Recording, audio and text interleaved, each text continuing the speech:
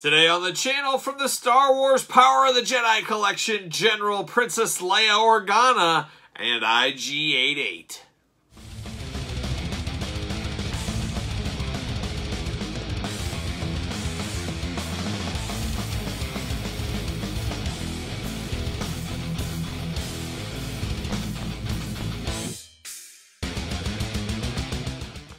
Welcome everyone, Kyle here, and welcome back to the channel for another Star Wars unboxing and review every day in 2021. Haven't missed a day yet, no plans to, as I'm in search of that Guinness Book of World Records. But remember, for all your Star Wars needs and everything else under the sun, hit up Big Bad Toy Store, link in the description below. But today we've got two of Power of Jedi's most famous. I don't know about that, but it sounds good.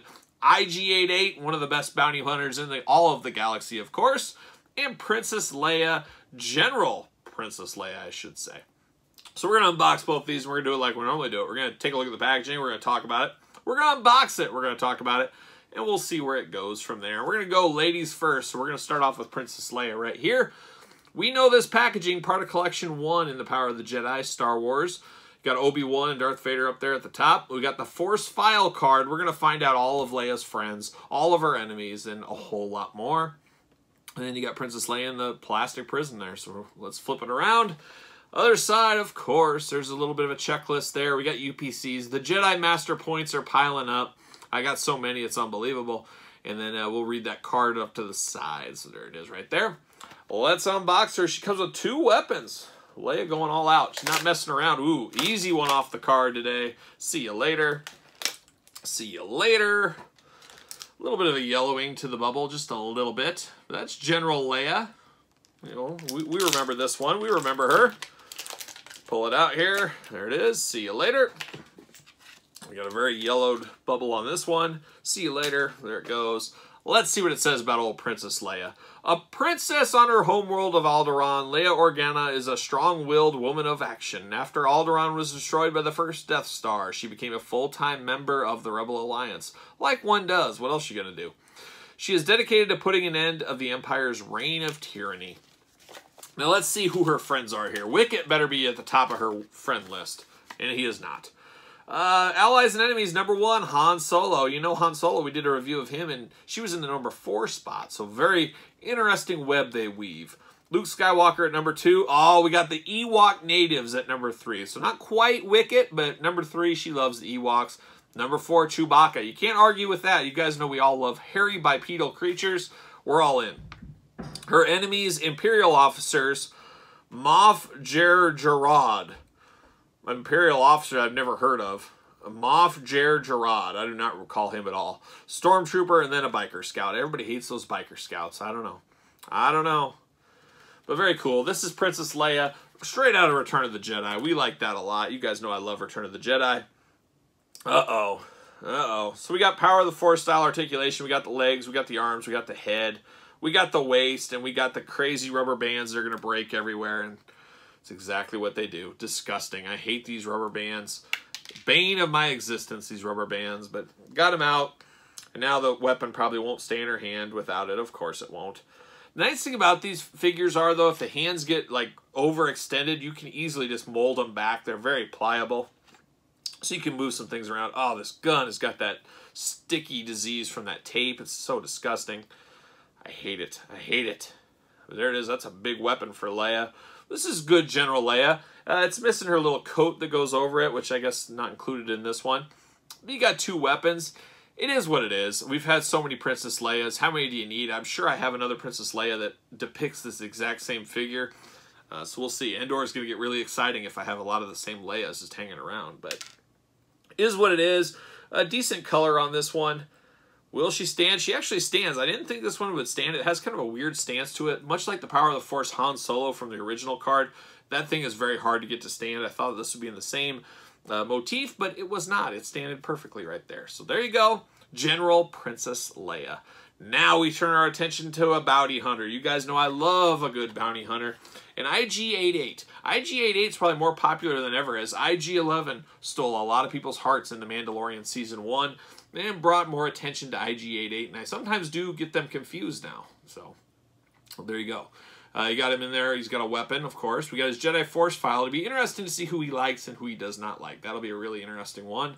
Obi-Wan and Darth Vader at the top of the package. Part of Collection 2. Check out the back there. There it is.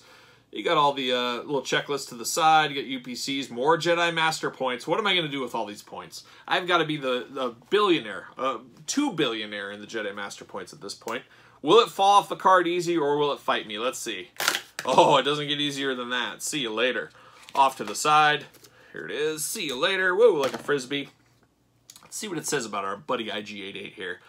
The most infamous and feared of all assassin droids. There you go. IG-88 has made a career as a ruthless bounty hunter. The tall, slender, gray droid was produced at Halawan Laboratories. IG-88 is equipped with an array of head sensors that allow him to see in all directions at once and a variety of lethal weapons, including grenade launchers, missiles, and flamethrowers. 1.96 meters tall, 0.96 meters taller than your average Jawa. So there you go. Let's see what we got for friends and foes and all that kind of stuff. Any guesses? Allies and enemies. So his #1 ally is a guy I don't even know. IG-72. So a comrade of his. Forlom coming in next. Probe droid #3. What do you think IG-88 and the probe droid talk about? They just sit there in the dock. Hey, how's the weather? Oh, what do you think? What, have you been probing anybody lately? R2-Q2 is the other ally. So really interesting there. He's got 4 robot friends. I guess droids stick together. I think that's the moral of that story. Then we get to his enemies, and his #1 enemies might be a surprise. A fellow bounty hunter in Boba Fett. Then Chewbacca, then Han Solo, then Princess Leia. Interesting times, that's for sure. What's it say here? Anything good? Talks about an assignment he had where he was supposed to capture Han Solo. I don't know, nothing too exciting here at all, really. You can track any target virtually. Well, good for him. Good for him. There you go. That's a little blurb on IG-88. See you later. I think IG-88's first Power of the Force style figure was in the Shadows of the Empire 2-pack with Boba Fett, if I remember correctly. I remember being really jazzed for that figure, even though it's not the greatest figure. See you later. And this figure is not much different. A little bit better color to it, I think. But there's still not a lot going on here. We got Power of the Force style articulation with the legs moving, the head moves. Waist, yeah, waist right at the chest, and then the arms kind of move, but they don't move a lot. He does have this big blaster rifle. It looks really cool. It's like a little silver to it. I always hated the fork hands that he has going on here. I've just never been a fan of those. They don't hold weapons very well. As I say that, he holds the weapon just fine, so I'm a liar. He does have his bandolier over him where he holds his stuff. Just interesting character, that's for sure, IG-88. And like I said, IG-11 was in The Mandalorian. He stole our hearts protecting old Grogu, Baby Yoda. And I think we all came around to these IG droids a little bit more. I think they're at their all-time fandom, I guess we would say right now. Between the two, I'm taking IG-88 all day long. I've had enough Princess Leia's. No offense, but I needed a bounty hunter droid on some of my displays. I can't wait to reenact that bounty hunter lineup from Empire Strikes Back. I'll have to do that with the 3 3/4 figures, and why not? I'll do it with the 6-inch Black Series figures as well. So there you go. There you have it, IG-88 Princess Leia Organa.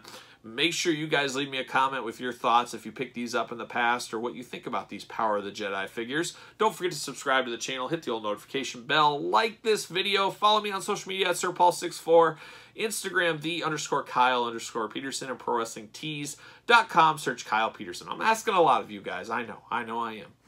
But there you go. For the Power of the Jedi, Leia and IG-88, I'm Kyle. See you guys all real soon.